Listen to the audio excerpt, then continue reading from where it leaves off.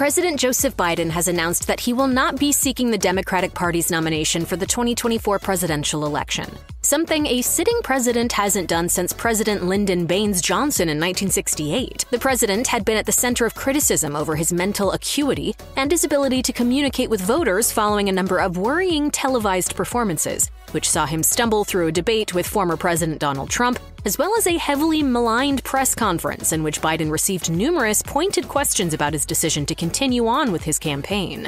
As the Democratic National Convention nears, President Biden has endorsed Vice President Kamala Harris, naming her vice president as, quote, the best decision he has made in a statement on X. Vice President Harris thanked Biden for his service and said she was honored to have the president's endorsement. The historic news sent shockwaves through social media. As always, when history happens online, there were plenty of jokes as well as endorsements for Harris from some of Biden's strongest supporters. Here are the reactions to President Biden's monumental announcement. While many wonder what the Democratic Party is going to do, comedian and former Daily Show correspondent Roy Wood Jr. is rightfully worried over what this means for the merchandising situation in and around the upcoming Democratic National Convention. Wood wrote on X, DNC merch man who already had them "I'm riding with Biden" shirts printed up for the convention.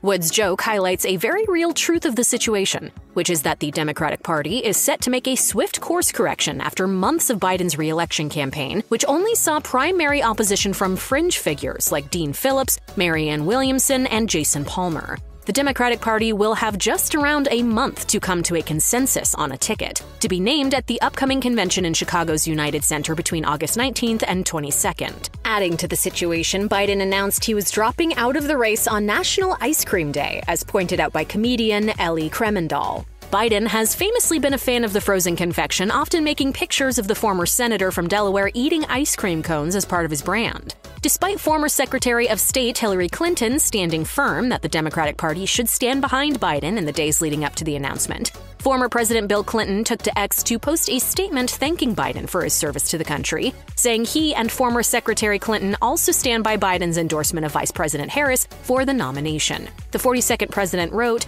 President Biden has capped an extraordinary career of service with a presidency that has lifted America out of the pandemic, created millions of new jobs, rebuilt a battered economy, strengthened our democracy, and restored our standing in the world. President Clinton went on to thank Biden for his work over the last 4 years in restoring civility. President and Secretary Clinton said they, quote, fully support Biden's endorsement of Harris, reiterating the necessity to combat the threat of a possible Trump presidency. In recent days, former Secretary Clinton has been a staunch advocate for the Democratic Party, standing by Biden's nomination, but has since shared President Clinton's statement, further cementing her endorsement of Vice President Harris. President Clinton wrote of the efforts to elect Vice President Harris, America's future depends on it.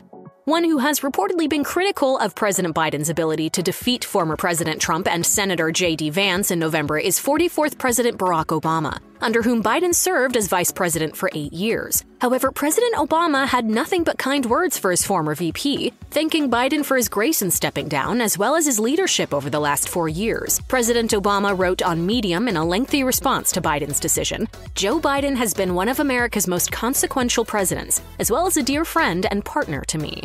Much like the Clintons, Obama praised Biden's leadership through the COVID-19 pandemic as well as his legislative accomplishments. He said, I know he wouldn't make this decision unless he believed it was right for America. It's a testament to Joe Biden's love of country and a historic example of a genuine public servant once again putting the interests of the American people ahead of his own that future generations of leaders will do well to follow. Obama, along with Congresswoman Nancy Pelosi, had reportedly been central figures in calling for Biden to step down behind the scenes. Representative Pelosi also thanked Biden for his service to the country shortly after Biden's announcement. She wrote, his legacy of vision, values, and leadership make him one of the most consequential presidents in American history. God blessed America with Joe Biden's greatness and goodness.